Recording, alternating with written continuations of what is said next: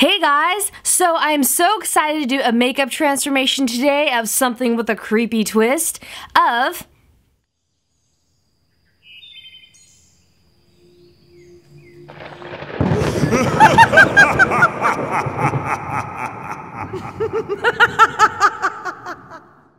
inspired by the Disney movie Cinderella. I'm specifically going to do the evil stepmother from the traditional original Cinderella. You know, the one with the piercing green eyes and the gorgeous burgundy and purple outfit. And not just her, but her with the creepy twist. This is going to be another two-part makeup series where I do a beauty, just straight up makeup of the character, and then I put my own little creepy twist on it. Like, what if the evil stepmother was trampled by Cinderella's horses from her carriage with horseshoe stomped footprints all over her face and some blood? It will be good. We will see if we could do it.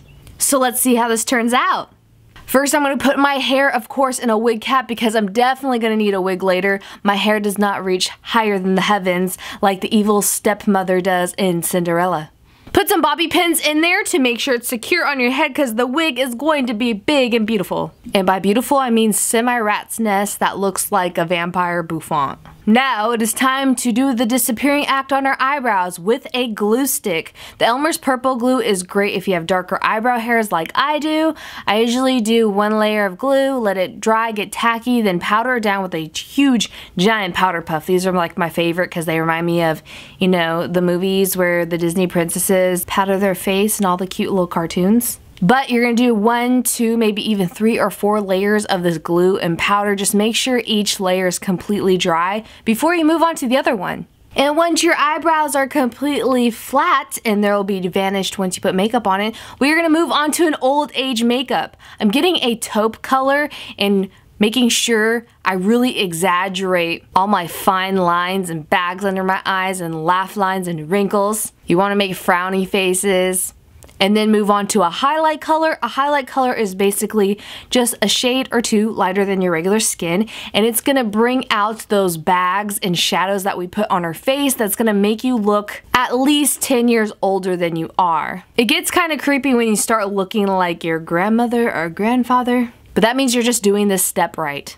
You really want to blend these out too to make it look natural. You can keep them harsh if you're going to do the next step that we are going to accomplish in this video, which is liquid latex stipple. Now this is where you stretch your skin, stipple on some liquid latex with a disposable makeup sponge. If you are allergic to liquid latex, I would Google other options. I don't know if there's many options to do old age makeup that is comparable to liquid latex, but this is going to be really tough on your skin because you stretch it with your fingers, let that dry with the hair dryer, which really helps with this, and powder it down and let it go, and it gives these amazing wrinkled effects on your face. In all the areas where you would have wrinkles, you stretch, like where you would have crow's feet near your eyes and the middle of your eyebrows. And my very favorite, most awkward part to do the old age stipple effect is in your mouth because you have to get a huge spoon and it looks like you're just like eat way too much food and you just won't get the silverware out of your mouth to pile in more food. You know I'm all about that life, but this just looks so awkward.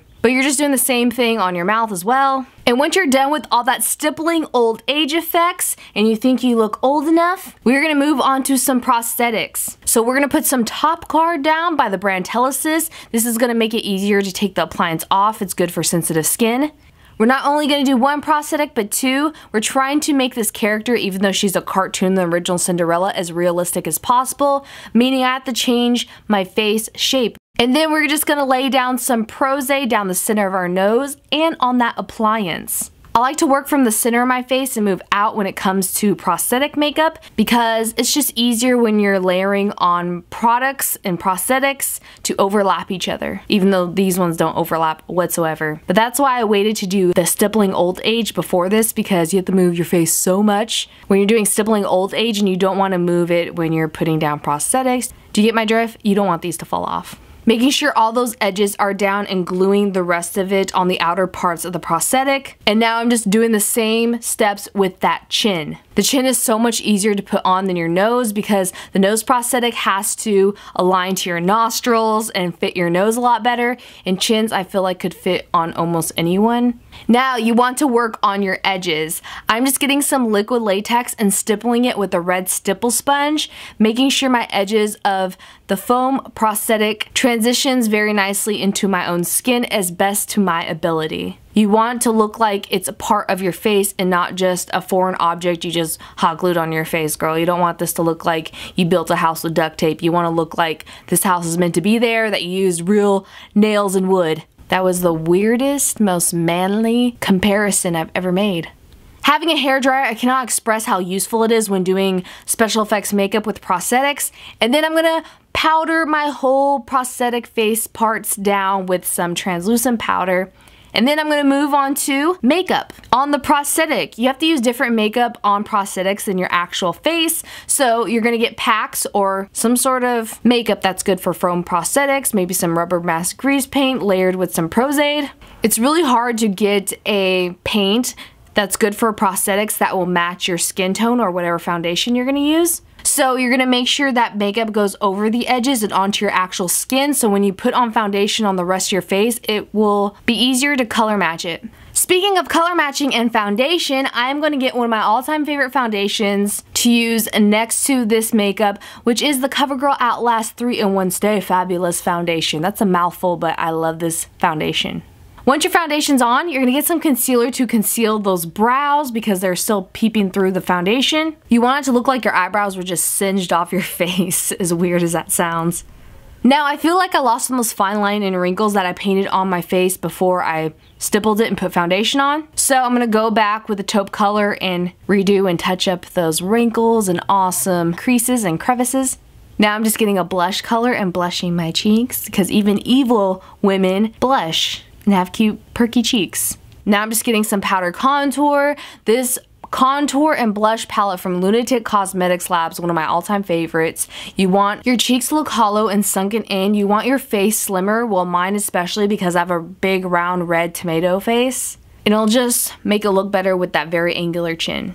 Now it is time to do those brows. I'm getting a black eyeliner pencil and doing tiny hairs of like these huge arched brows where they're not huge, they're actually very thin and they remind me of like wings of seagulls from very far off in the distance that we drew as children in art class. Sometimes you could switch over to a brown color to make them more natural, but they're not natural, whatever. They just look very evil and thin. Very evil and thin, like the bullies from high school who looked perfect and made fun of kids that they were fat. That evil and thin.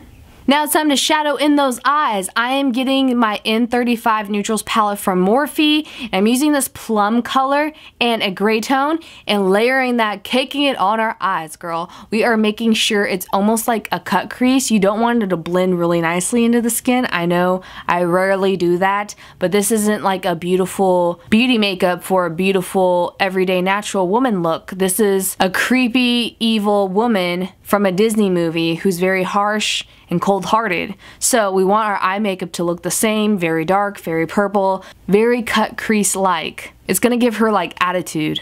And you want to make sure you put that on your lower lash line as well with a very thin angle brush. Now it is time to curl our eyelashes and put some mascara on because even the evil stepmom has some lashes. Not much, but a little bit of lash. So we don't have to put crazy lashes on, just curl and put some mascara on it. Make sure you don't forget the bottom lashes because I always used to do that. So not only do we paint our face, but we need to paint the lips. They're going to be not one, but two different colors. I'm using this L'Oreal drugstore berry color. And then on the top, I am using a liquid lipstick from Ofra. I'll make sure to leave the names of both of those down below in the description box. But her lips in the movie have definitely a two-tone where the top's darker than the bottom. And make sure your bottom lip is bigger than the top one. And once you're done with your face makeup part of the evil stepmother from Cinderella, we're gonna move on to her outfit. I could not find this gorgeous dress that I would actually want to wear in real life, so I decided to paint it on my body.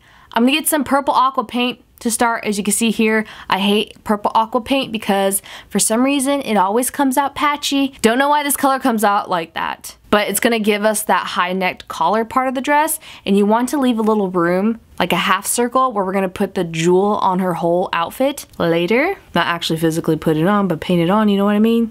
And then we're just getting a turquoise body paint and painting on that jewel. Hair dryers still really help in this process. Now moving on to the red burgundy part of her dress that's so gorgeous. I'm gonna get some red aqua paint and paint that all over the rest of my shoulders and body that I made sure I didn't paint before. This red aqua paint is gonna be really hard to take off, and it's almost like she drenched the blood of thy enemies in her shoulders, like everyone the evil stepmom did not like. I know that sounds really creepy. Now just getting black aqua paint with a very thin paintbrush and doing some details of edge work where the costume has folds in it, a break from the different parts of her outfit, and definitely the ruffled collar part of her dress that I love so much. Now the evil stepmom's dress isn't red, it's actually burgundy, so I'm gonna get this burgundy eyeshadow that's semi-matte. You want to get the most matte, most pigmented eyeshadow of burgundy you could find that's almost like a cranberry. This is from a Violet Voss eyeshadow palette, and I'm just gonna buff that in all over that red paint to make it look more like a burgundy dress, because unfortunately I didn't have burgundy colored body paint, so I'm gonna make my own by layering makeup on top of each other. Make sure to really buff it in so that it's very pigmented and it's not patchy. Then I'm gonna get some matte black eyeshadow. This is Corrupt by Makeup Geek. Doesn't matter what brand of eyeshadow you get as long as it's black and matte. As pitch black as the evil stepmother's soul. And you're gonna buff that in those shoulder crevices, I call them, of the dress. And on the ruffles of the collar of her neck to make it look more like a realistic outfit. And not like something weird you painted on your body for fun. Getting this beautiful eyeshadow color that reminds me of a jade green peacock and putting that on the jewel on the middle of the outfit. And then getting some yellow cream paint and doing the outer frame of that. And then gold cream paint on top of that to make it look like a gold frame that's picturesque around this jewel. Reference pictures are so key to this outfit and this whole makeup. Getting that aqua black paint with a thin brush again and making sure you do more detail, especially on your lips. You're gonna make your lips look kind of cartoony with this black aqua paint. Getting a alcohol palette. If you do not have this, you can just use cream paint very lightly, but I'm gonna use this to do old age spots to make her look really old and more realistic on this evil stepmother's face. If you don't know what old age spots are, what they look like, you could just Google it. It's kind of like freckles, but bigger. Doing more contouring on the face because I feel like it needed it. And then I'm gonna get this giant wig that I got from Amazon, and I spray painted it because it was originally just black and white streaks, but I spray painted to make it look a little gray tone. And this wig came with really weird curls in the back, so I just clipped those up. And then I got these cute little green earrings that I actually made myself. So proud. If you didn't know, they're made out of green pipe cleaners, hot glue, and just clip-on earring studs. I don't have my ears pierced. These are just scar marks if you ever see my ears pierced. And you could be completely done with this makeup, but the evil stepmother from Cinderella has some bright green eyes. So I put some bright green contact lenses in that are like giant circle lenses. They just give so much more expression, and girl, they match your earrings. And once you're done fiddling with your eyes, you can get that black eyeliner pencil that you used on your eyebrows, but use it to make a widow's peak. It's harder to make it look like it belongs with this wig, but I couldn't skip out on this because the evil stepmother definitely has a huge widow's peak. And I want to be as true to the Disney Cinderella as I can. And once you're done painting on those widow peak hairs, you are completely done with this evil stepmother from Disney's Cinderella. She definitely looks old and evil and very like high and mighty, almost like she's a queen. And as you know, we are not completely done with that. If you want to stick around to see her turn bloody and even more scary, we are going to make it look like she got trampled by Cinderella's horses from her carriage. So I just got this nude lip pencil and started drawing on horseshoe marks on my face. Once you have the horseshoe mark down, I'm gonna get some blood tone alcohol paints. If you don't have an alcohol palette, because honestly it kind of stings and you don't want to get it too soaked into the foam prosthetics, you could definitely use cream paints for this. But this is gonna make it look even more bloody and realistic of all the horseshoe marks on her face. You could do these horseshoe marks anywhere you want on the face. I would suggest on a larger area like the cheek, just so you can see detail more. Look up pictures of horseshoe marks in the ground and then replicate that on the face, because I couldn't find any pretty horseshoe marks on actual face pictures. It was just all busted faces and really scary. So I'm going to do some red irritation with the orange stipple sponge with that alcohol paint, because if you ever injure the skin, it leaves like a red rash mark around it because the skin's so irritated from whatever cut or wound you have on it. I study a lot of creepy wounds. You want to get some darker blacks and blue tones around that to darken it around that horseshoe mark. You can get some blue tone mixed with reds on that orange stipple sponge from the alcohol palette, and make sure your face also looks bruised in certain parts, like under the eye maybe, or on the nose, like she was really roughed up. And I'm doing another horseshoe mark on my forehead. Like I said, you want to get some darker colors to really make it look like distinct real injuries of horseshoe marks. And then it wouldn't be a creepy twist without some fake blood. You can make your own fake blood with corn syrup and red food dye, but I just have this blood tone palette thing that's liquidy, almost looks like real blood. I'm having mine coming from my mouth and my nose, and I'm doing scrapes with a smaller fan brush or toothbrush with the fake blood all over the face, and do some splatter marks of fake blood. And then I'm just darkening the area of the hoof stamp where the horse smashed his foot into my face with some more alcohol paints. And then I'm getting some fake clean dirt. Yes, that's the real thing. I'm getting fake dirt to put on my face because, you know, those horses have not only been stomping on my face, but on actual dirt. And once you're done dirtying up and making your face bloody, you're completely finished with this creepy twisted part of the evil stepmother from Cinderella when she was trampled by the horses from Cinderella's horse-drawn carriage. It's so weird to see evil people look terrified. I hope you guys enjoyed this. I had so much fun doing it. I think it came out pretty cool. I can't wait to try out more makeups with more prosthetics for you guys. But now it is time to take this off. It is always so difficult for me to take off prosthetics. I think it is for everyone. Please use isopropyl myricate, and a lot of it to take off these foam prosthetics or any prosthetics so you won't rip your skin up. And please, please, please, if you did the step of the stipple old age of liquid latex, do not just rip it off your face, because I didn't put top guard there and I have very sensitive skin, but it really rashed up my face.